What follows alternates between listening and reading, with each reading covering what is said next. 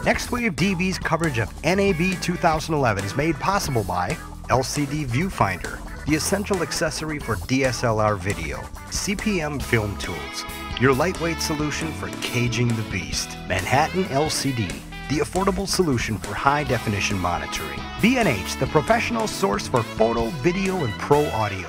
Hey, this is Sean with NextWave DV. We're at the Avid booth, and I'm here with Glenn. Glenn, can you give us a few highlights of what you have new at NAB 2011? Sure, definitely. Last year, 2010, we acquired a company called Euphonics that makes control surfaces. This year, NAB 2011, we've actually showing those integrated within the Avid family of products.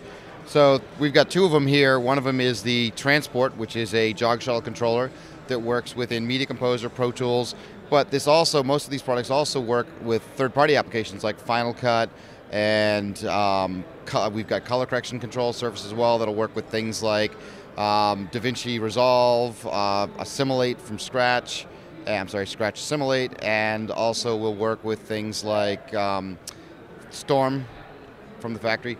So the other control surface we have is our mix control surface. This is a flying fader mix window. So this will work again within Media Composer, allows you to control your automation gain. We have two other control surfaces down this end if you want to look.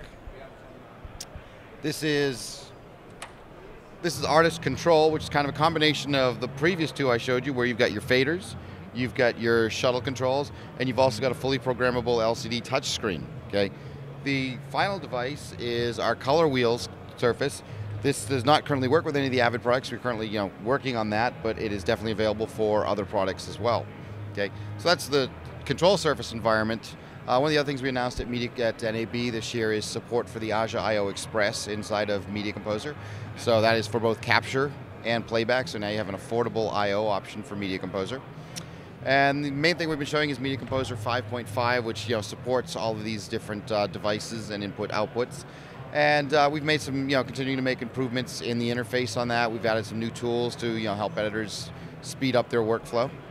And we've added some additional audio suite plugins, real-time audio suite plugins in the timeline. Again, bringing more, editing and audio functionality to the Avid editors. All right, I also hear that you have a way for Final Cut users to experience your product.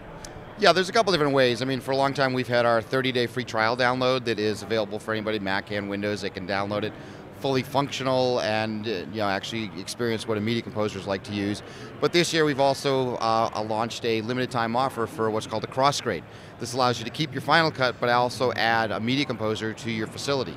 Basically, all you need to do is just give us your Final Cut serial number, so we can actually prove that yes, you have a copy of Final Cut. And for $995, you can actually get a full cut of Media Composer software for your system. All right, sounds great. Thank you very much, Glenn. I appreciate it. Thank you much. Subscribe to us on YouTube and visit nextwavedv.com for more news and training for video and filmmakers.